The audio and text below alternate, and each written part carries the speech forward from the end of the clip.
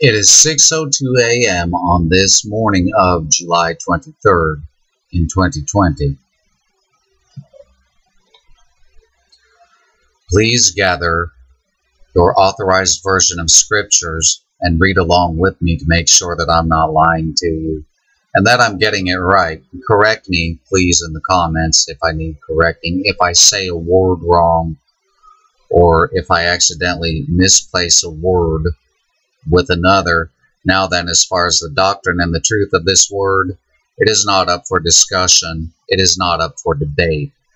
I think the God who holds everything together, by him all things consist, I think he's well more than capable of writing a book and looking after it. So the doctrine, it's not up for discussion. It's not up for debate. Now then, I'll begin this morning in Matthew chapter 10, verses 36 through 38.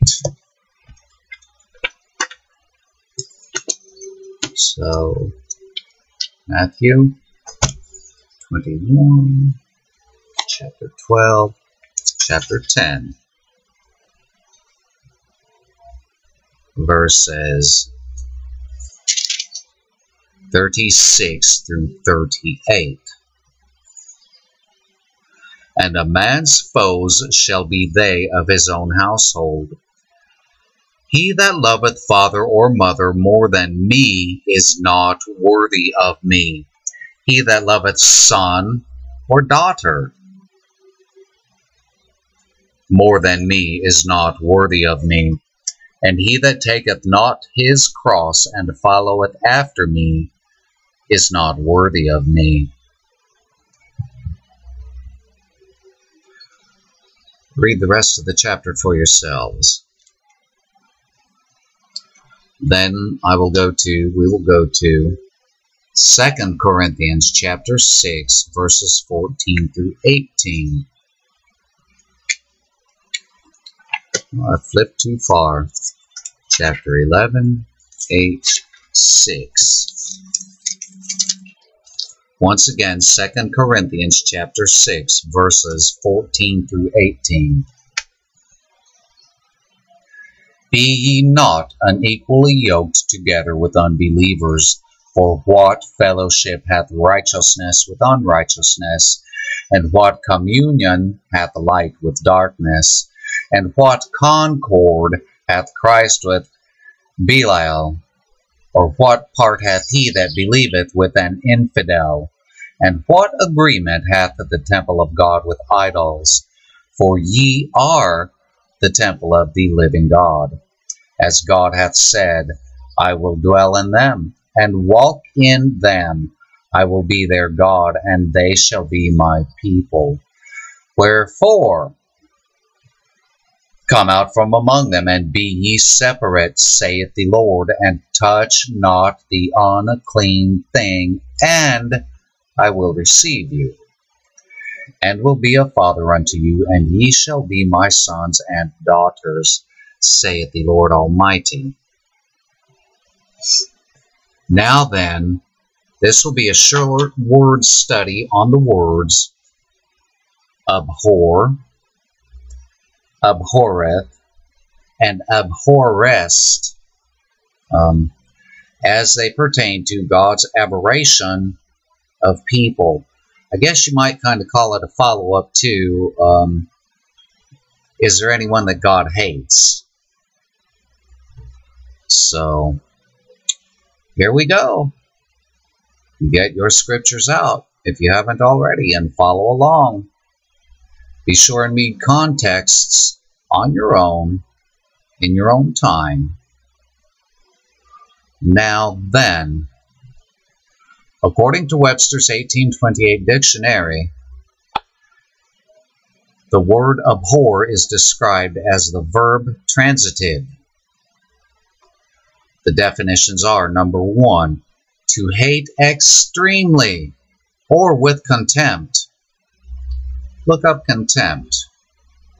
To loathe, detest, or abominate. shack in brackets. Definition 2, to despise or neglect. Psalm 22, verse 24. Well, let's go there. Psalm 22, because Psalms don't have chapters. Okay, Psalm, Proverbs. Psalm 51, 45, 33. Psalm 22, verse 24.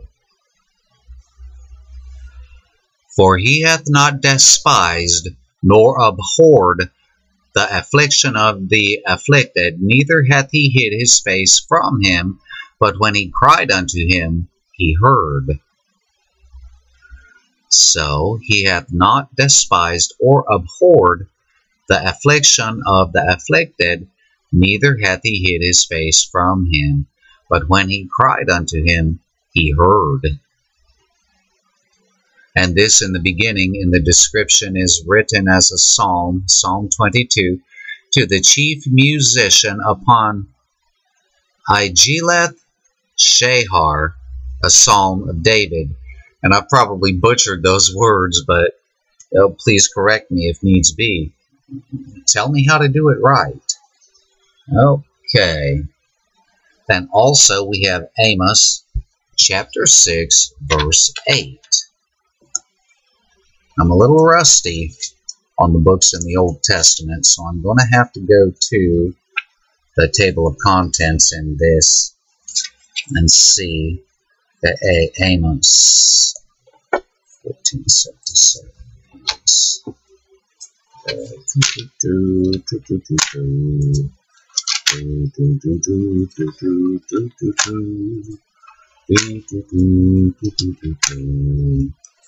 Keep me ever, ever near thy side, every day, every hour. Okay, Amos chapter 6, 1, 2, 3, 9, chapter 6. Pardon me. Cordona gonna get me. Ah! Okay. Amos chapter 6, verse 8. The Lord God hath sworn by himself, saith the Lord, the God of hosts, I abhor the excellency of Jacob, and hate his palaces. Therefore will I deliver up the city with all that is therein. Okay. Now then, definition number 3 is to cast off or reject. And it references Psalm 89, I almost said chapter, and verse 38. So let's go there. Proverbs, Psalm 89, 18:9, verse 38. But thou hast cast off and abhorred, thou hast been wroth with thine anointed. Oh, there you go. Please read the context for yourself. In the law of first mention, the first time that the word abhor is mentioned is in Leviticus chapter 26, verse 11. So let's go there. Genesis, Exodus, Leviticus, Numbers. Okay, Numbers, Leviticus 26, verse 11. And I will set my tabernacle among you, and my soul shall not abhor you. Now then, I will be reading in Leviticus 26, verses 1 through 36. And yes, I'm looking over here at my idiot notes. So there you go.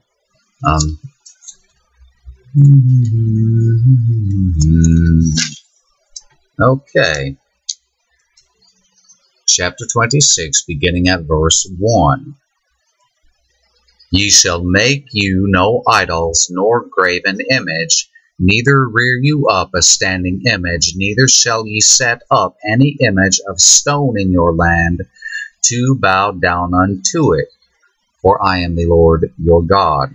For I am the Lord your God. Ye shall keep my Sabbaths, and reverence my sanctuary. I am the Lord. If ye walk in my statutes, and keep my commandments, and do them, then I will give you rain in due season, and the land shall yield her increase, and the trees of the field shall yield their fruit.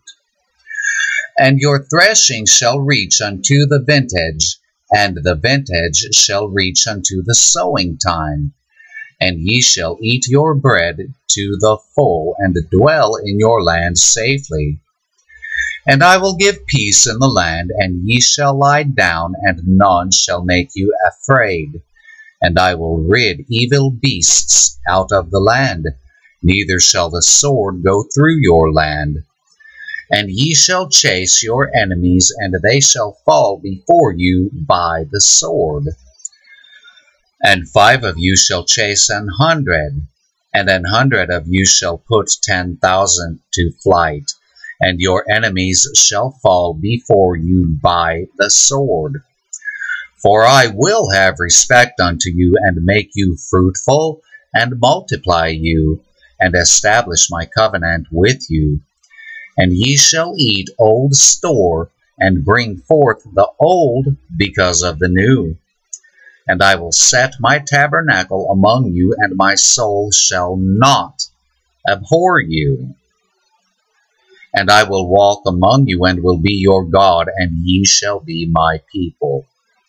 I am the Lord your God, which brought you forth out of the land of Egypt, that ye should not be their bondmen. And I have broken the bands of your yoke, and made you go upright. So then, idiot notes once again.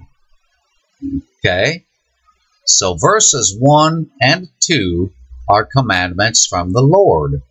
Verses 3 through 13 are the blessings from God if these commandments are followed. Now then, I'll go ahead with this. I have written here verses 14 through 39 are the actions God will and did take against Israel for disobedience, the consequences of their actions. And if you have been saved for 2 seconds, converted, and truly saved for 2 seconds, you know that, yes, the Lord God forgives us. Yes, the Lord Jesus Christ washes away our sins by His blood, with His blood. The thing being is, though, that we still live with consequences, and for the sins that we commit after the day of conversion, salvation, there are consequences for sin then also. Okay, so beginning in verse 14, I will read through 39. But if ye will not hearken unto me, and not do all these commandments, and if ye shall despise my statutes, or if your soul abhor my judgments, so that ye will not do all my commandments, but that ye break my covenant, I also will do this unto you. I will even appoint over you terror, consumption, and the burning ague or ague, that shall consume the eyes and cause sorrow of heart. And ye shall sow your seed in vain, for your enemies shall eat it. And I will set my face against you, and ye shall be slain before your enemies. They that hate you shall reign over you, and ye shall flee when none pursueth you. And if ye will not yet for all this hearken unto me, then I will punish you 7 times more for your sins. And I will break the pride of your power, and I will make your heaven as iron, and your earth as brass.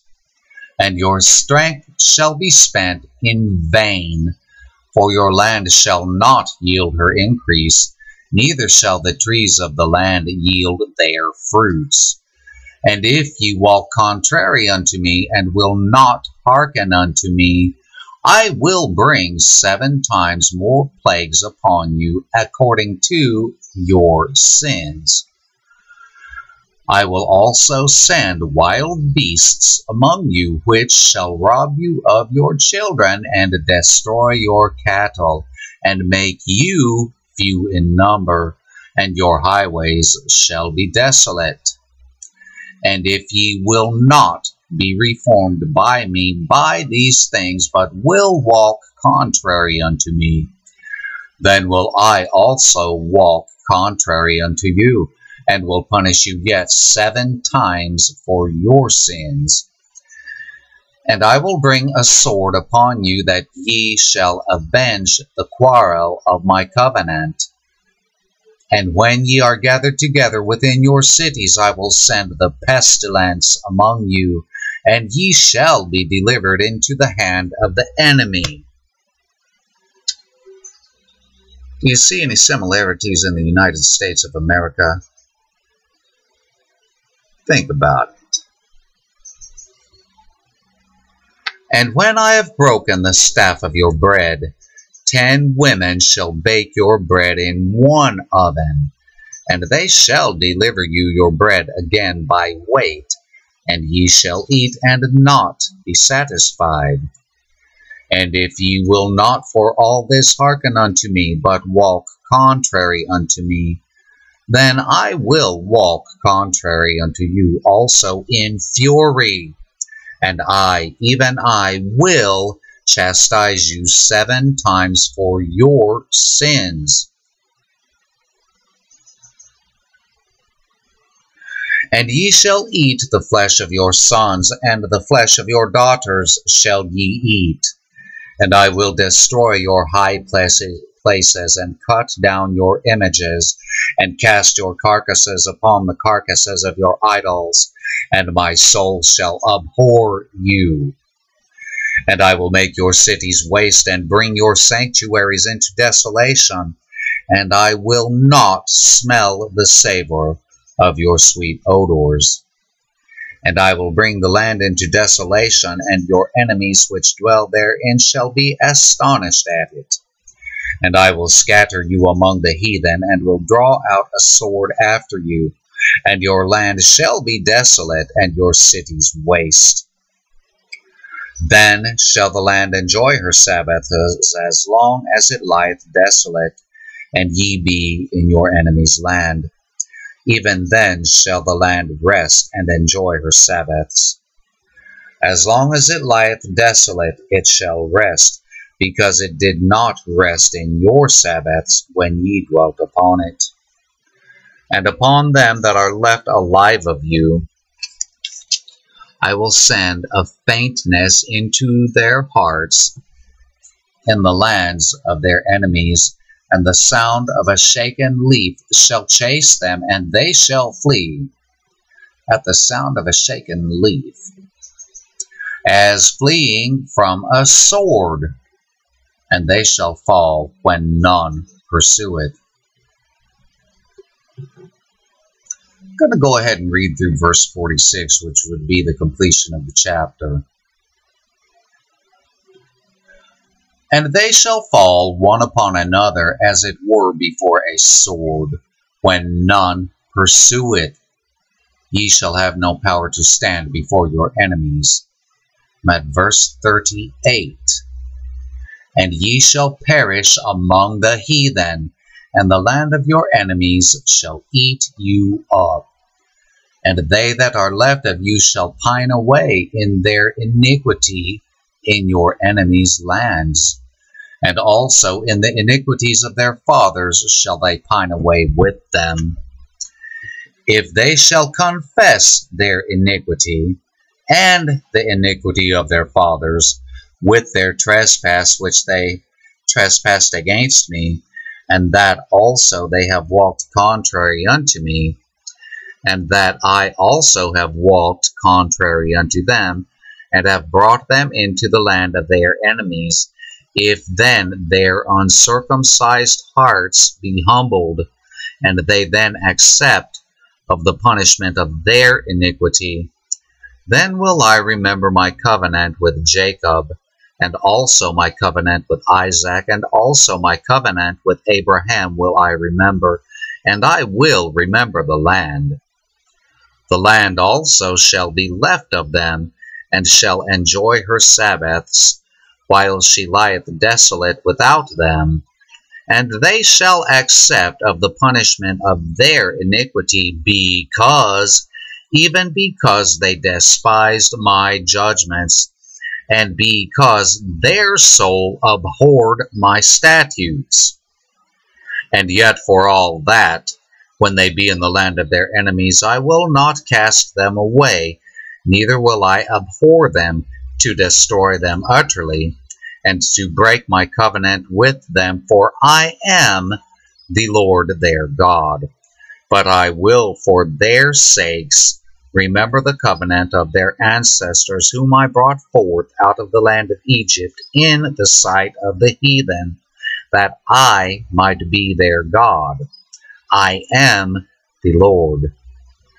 These are the statutes and judgments and laws which the Lord made between him and the children of Israel in Mount Sinai by the hand of Moses.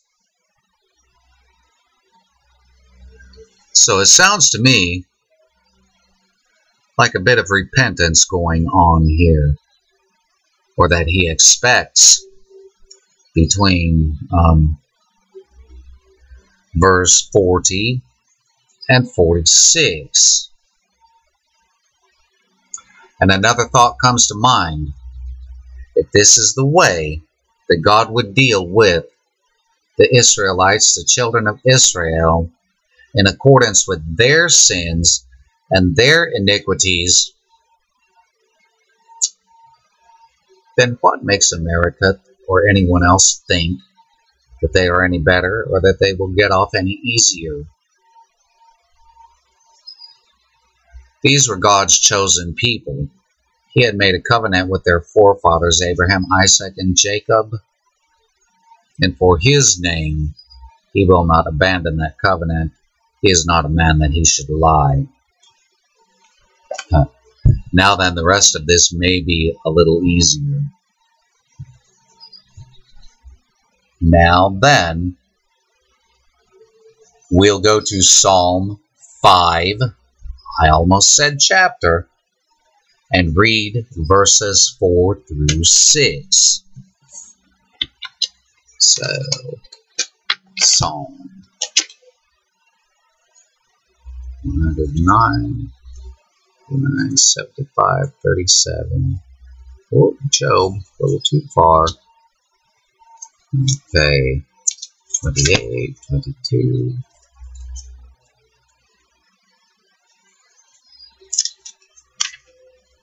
Psalm 1, 2, 3, 4, 5. Verses 4 through 6.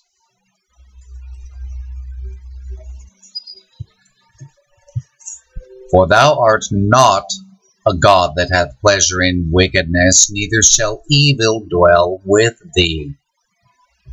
The foolish shall not stand in thy sight. Thou hatest all workers of iniquity. Thou shalt destroy them that speak leasing. What is leasing? Simple definition here that I've written down in the sidelines, and it simply is falsehood, lies. I think I covered that in the previous video. Now then, verse 6 once again. Thou shalt destroy them that speak leasing. The Lord will abhor the bloody and deceitful man. Sounds to me like abhor, which is great hatred, great hatred, was directed at a person or people, namely, what he say? The bloody and deceitful man. M-A-N, man. That is a person. That is people. And if you can't see through the first one and then can't see through this second one, that there are people that God hates. And not only that he hates, but he abhors, then your argument is with God. Your argument is with his word. And remember, he has placed his word above his name. So you go to him. You hash it out with him. I don't have time for it. This is truth. Sanctify them through thy truth. Thy word is truth. Next, under abhorred, I have Leviticus chapter 20, verse 23. So let's turn there. Okay, Leviticus chapter 20, verse 23. Yeah, there's chapter 20. This page goes to verse 22. There is verse 23. And ye shall not walk in the manner of the nation which I cast out before you, for they committed all these things, and therefore I abhorred them. Then, okay, let's do 22 through 24 in Leviticus chapter 20. Get a little bit of context going on. Ye shall therefore keep all my statutes and all my judgments, and do them, that the land whither I bring you to dwell therein spew you not out. What is spew you out? If you don't know, look up the word spew. Or better yet, do a scriptural word search in the authorized version. And ye shall not walk in the manners of the nation which I cast out before you, for they committed all these things, and therefore I abhorred them. But I have said unto you, ye shall inherit their land, and I will give it unto you to possess it, a land that floweth with milk and honey. I am the Lord your God, which have separated you from other people. Come out from among them and be ye separate. Now then, in verse 22, or 23, pardon me, and ye shall not walk in the manners of the nation which I cast out before you. What is a nation? A nation is people. For they committed all these things, therefore I abhorred them. Not it, not their sin, not the things that they did, but them. Once again, abhor. Definition 1, to hate extremely or with contempt, to loathe, detest, or abominate. Okay. Now then, the next scripture reference is Deuteronomy. So Genesis, Exodus, Leviticus, Numbers, Deuteronomy. Chapter 32. What? 28, 28, 29, 31. 32, chapter 32, verse 19. And when the Lord saw it, he abhorred them.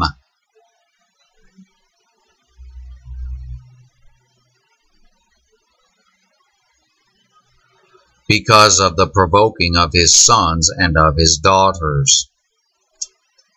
Now then, let's go ahead and read verses 18 through 20. Of the rock that begat thee thou art unmindful, and hast forgotten God that formed thee. And when the Lord saw it, he abhorred them. Them sounds like a people to me. And because of the provoking of his sons and of his daughters, and he said, I will hide my face from them. I will see what their end shall be.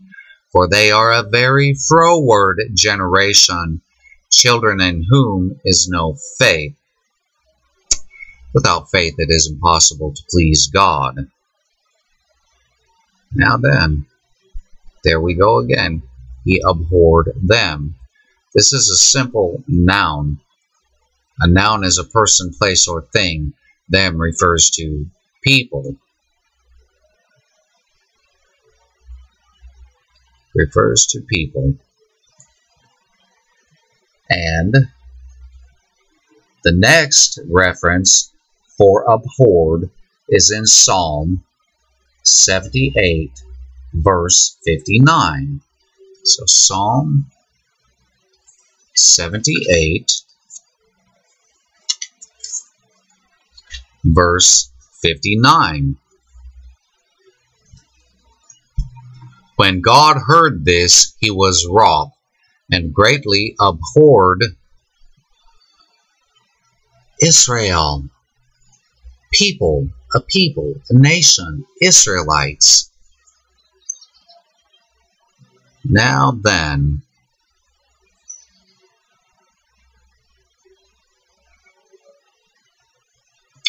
we will read verses 58 through 60. Get just a hair of context. You go read the whole thing for more. For they provoked him to anger with their high places, and moved him to jealousy with their graven images. When God heard this, he was wroth, and greatly abhorred Israel, so that he forsook the tabernacle of Shiloh, the tent which he placed among men. Let's go on. And delivered his strength into captivity, and his glory into the enemy's hand. Verse 61 I just read. Now then, the next reference is in Psalm 106.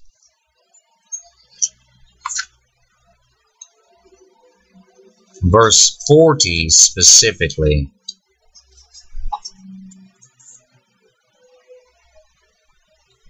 However, I have here in my idiot notes to read verses 34 through 41. So let's go. They did not destroy the nations concerning whom the Lord commanded them, but were mingled among the heathen and learned their works.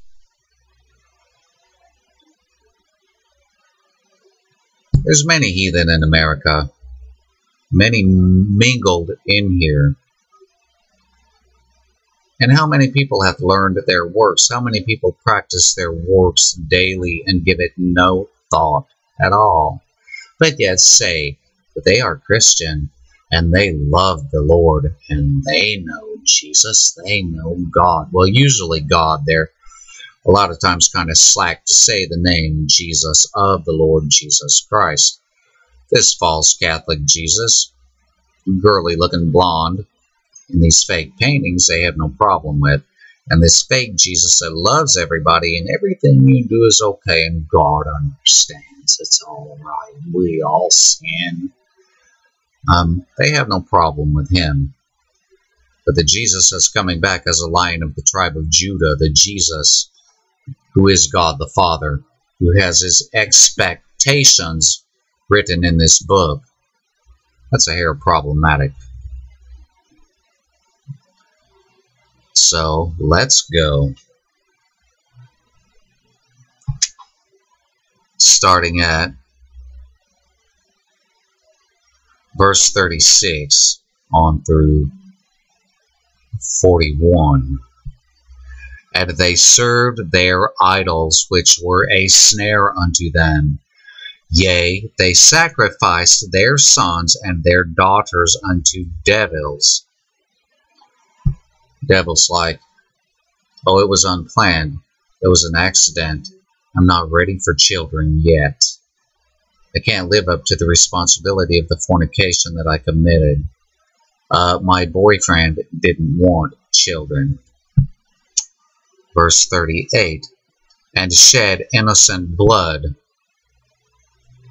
There are many examples of innocent blood.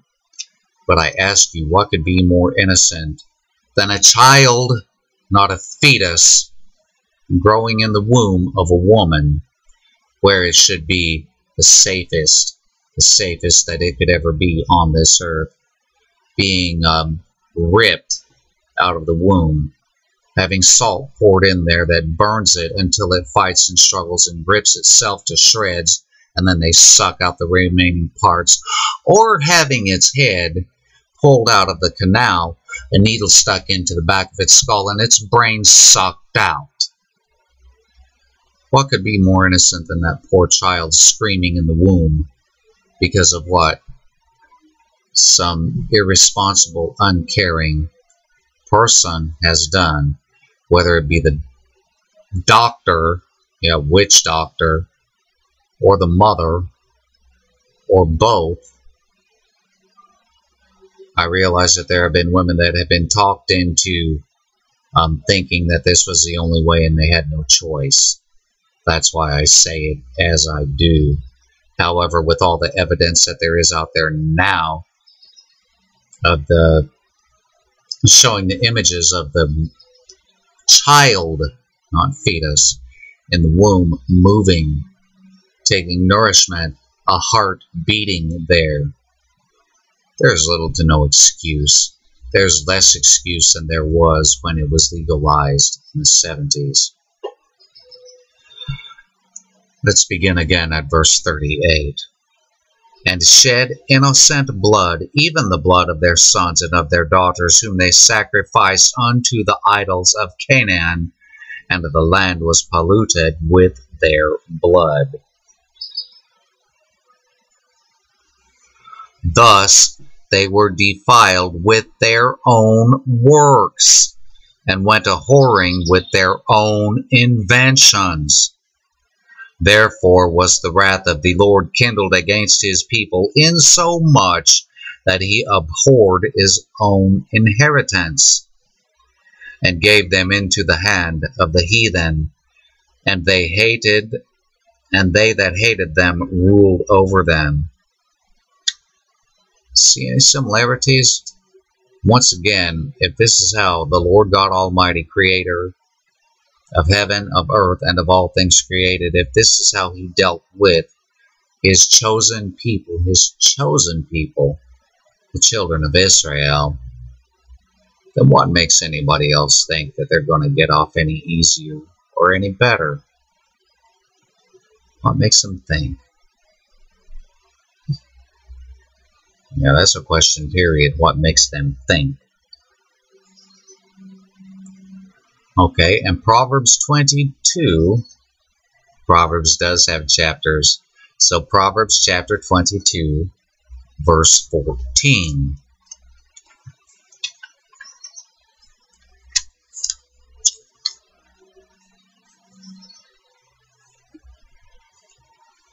Proverbs chapter 22, verse 14. The mouth of strange women is a deep pit. He that is abhorred of the Lord shall fall therein.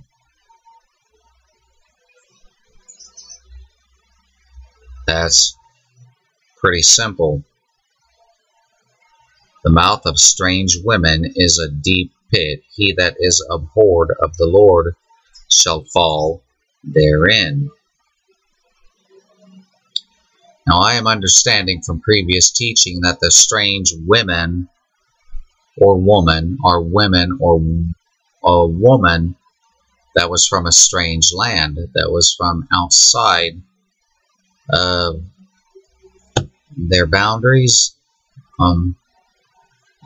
I could be wrong, correct me where necessary. And I just have to include verse 15 as I saw it there, lying there, which reads, "Foolishness is bound in the heart of a child, but the rod of correction shall drive it far from him."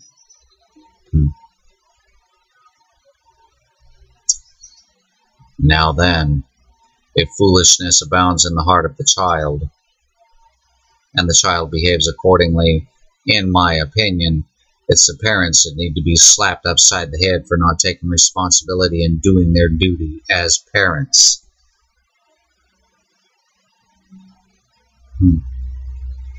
Just a little bit of feedback from this aged wanderer here.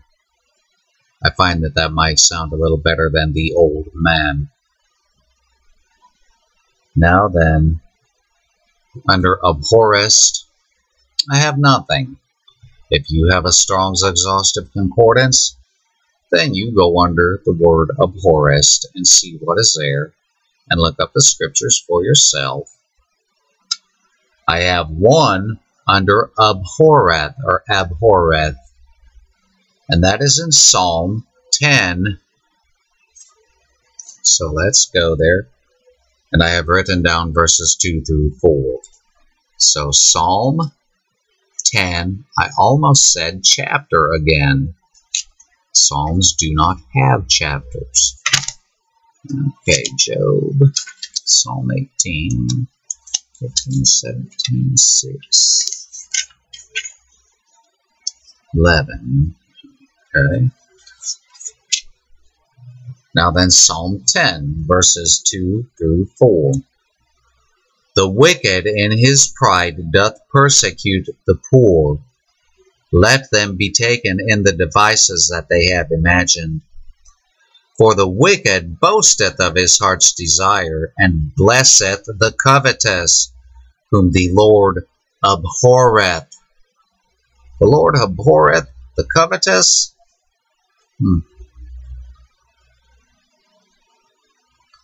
Can a watch covet? Can a car covet? Can a computer desk covet? Can this shirt I have on covet? If it could, it'd probably wish it were on someone else at times. That oil lamp sitting on the table behind me, can it covet? For the wicked boasteth of his heart's desire, and blesseth the covetous, whom the Lord abhorreth. Whom the Lord abhorreth. The wicked, through the pride of his countenance, will not seek after God. God is not in all his thoughts. I'm going to go on. Verse 5. His ways are always grievous. Thy judgments are far above out of his sight. As for all his enemies, he puffeth at them. What is that? That is pride. He hath said in his heart, I shall not be moved. I shall never be in adversity. 7. His mouth is full of cursing and deceit and fraud. Under his tongue is mischief and vanity. I shall not be moved, for I shall never be in adversity. America is the greatest country in the world. We'll never be defeated. We have the strongest military, and we have pride. We have pride. I'm proud to be an American. Okay. The Lord hates pride. Pride goeth before destruction, and an haughty spirit before a fall. As Proverbs 16:18, I have that written on an index card taped above me on this computer desk. Proverbs 16:18, pride goeth before destruction. We're headed for destruction. And an haughty spirit before a fall. There's no haughtiness, no haughty spirit in the good old US of A. Why, we are just humble, God-fearing people. Yeah. Anyway, that be the last reference that I have. And if it isn't clear to you, and you're not able to see that these are people in these verses, that yes, God does abhor people, as well as there are people that he hates, open your eyes. As I said before, if you can't see that, then your argument, your fuss, is with the creator of all things created, me.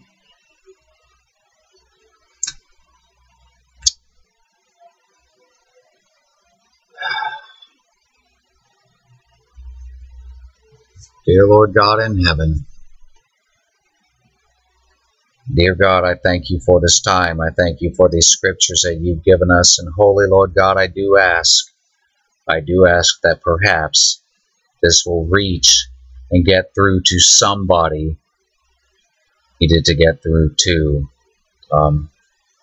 May your word be blessed. Your word will not return void. You are not a man that you should lie. You meant what you said. You said what you meant. There is no doubt. There is no shadow turning with thee. Thank you for your precious word, this set of authorized scriptures. Thank you. Amen. Amen.